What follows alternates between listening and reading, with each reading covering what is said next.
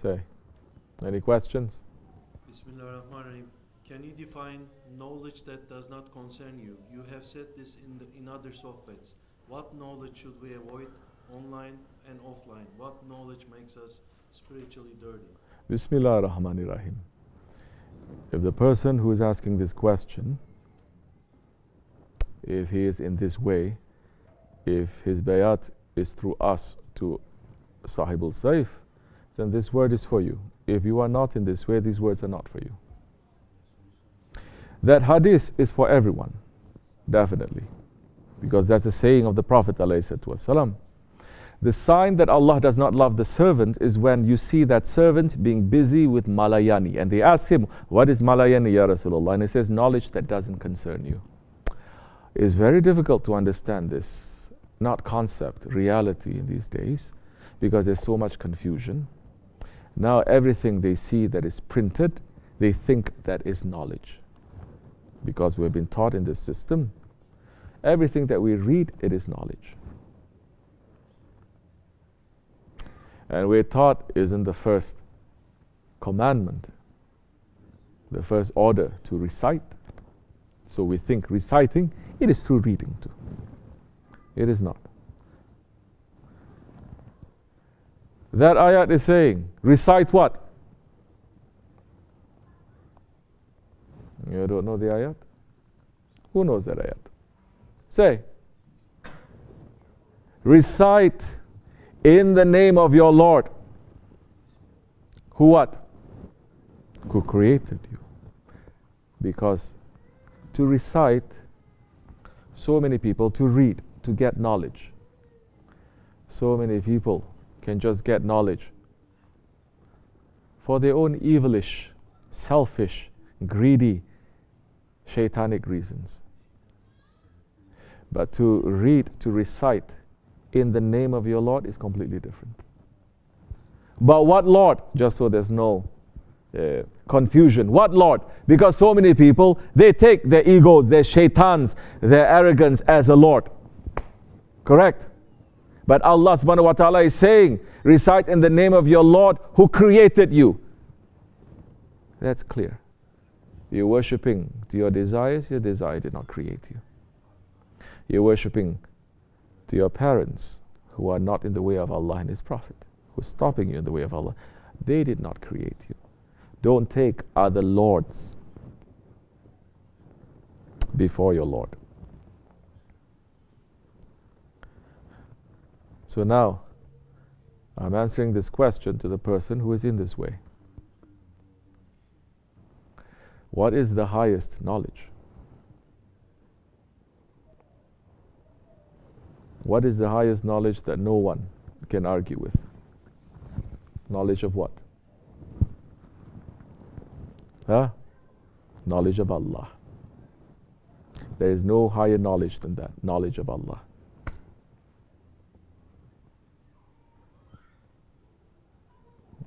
And the reason of our creation is to know Him and to worship Him.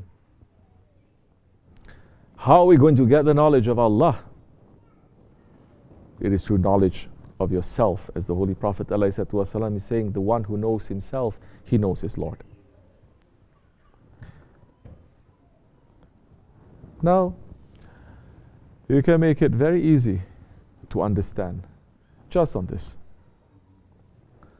Whatever that you're reading now, whatever that you're taking, offline, online, magazine, everywhere, is it making you to know more of your Lord? No. That is malayani. Especially in this way. Is it making you to know more about yourself? No. You don't need to watch any more egoistic things to know that you have an ego, by the way. Oh, this is good. It teaches me, you know. It's like, no, you already know you have that.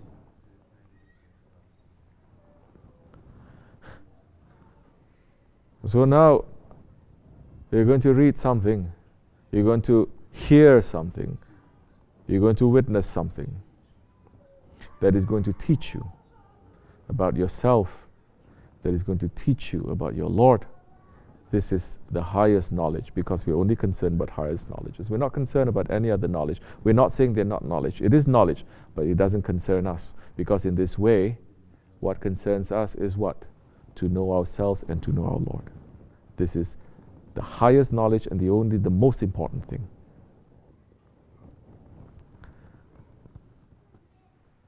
So we're busy with that? Don't worry, it is not. Going to bring you to Malayani is not going to bring you to dirty areas. You're following a Shaykh now. It is easy. Who is going to teach you about yourself, not yourself? The one who knows himself knows his Lord. But you need a guide to show you yourself. Follow that guide. Listen, observe, understand. Then you will know what is good knowledge and what is knowledge that doesn't concern you.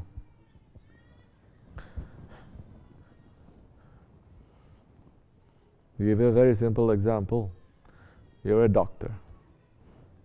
What kind of doctor you are? Malanda? Lung doctor. Huh? Lungs.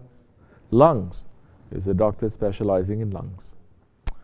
Not everyone is given that. He's a lung doctor. But he likes to read things about the heart, to become a heart doctor. And he spends a lot of time reading about it, his passion. And he does it so much that his work as a lung doctor, it goes down. He's being so busy with that. That is Malayani. It is still related in the field. It is still medicine. It is Malayani. Today, 99.99% of believers, Muslims in this world, obsessed, not busy, obsessed with Malayani. Things that don't. Are you a scholar? No, back off. Are you a politician? No, back off. You may have an opinion, but don't posit your opinion as if you're a politician. You may have an opinion about religion, maybe. Everybody has an opinion today. Not understanding whatever they touch there, it can be a fire. You can say things about Trump, for instance. Nothing will happen to you, maybe. But maybe you don't like a certain imam, especially these days. It's very trendy not to like the imams of the mazhabs. And you say, you slander them, fire will reach to you. To know what is real knowledge and knowledge that is beneficial to you in these days, that is marifat. That is secret knowledge. If you follow properly, you listen, you understand. It's pretty easy to understand. So many of us, before we come, so many things we want to know, we want to learn, we want to see. Correct? Thinking everything is important because they tell us everything is important. You have to read, you have to know history, everything. You have to know philosophy, everything. You have to know this, science. Now we're coming here. What is your job? A shepherd. Drop everything, take care of the sheep. But you know what? To taking care of your sheep, all those questions that you have, it will be answered through the job that you're doing. You have philosophical questions. You understand now what are important and what's not important to ask, and the important things are going to stay, and you will find out through the work that you're doing and through the sohbet.